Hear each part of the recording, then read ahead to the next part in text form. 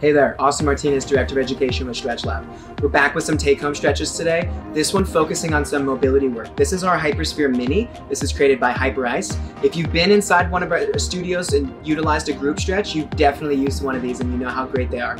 This is going to be used in conjunction with our stretching to ultimately be a nice mobility tool to help loosen up our muscles and get the best results. So I'm going to show you a way how you can use this to open up your piriformis. Go back before and you've seen some piriformis stretches, add this in conjunction and you'll see the best results. So we're going to have our model move into the position while she's utilizing this tool.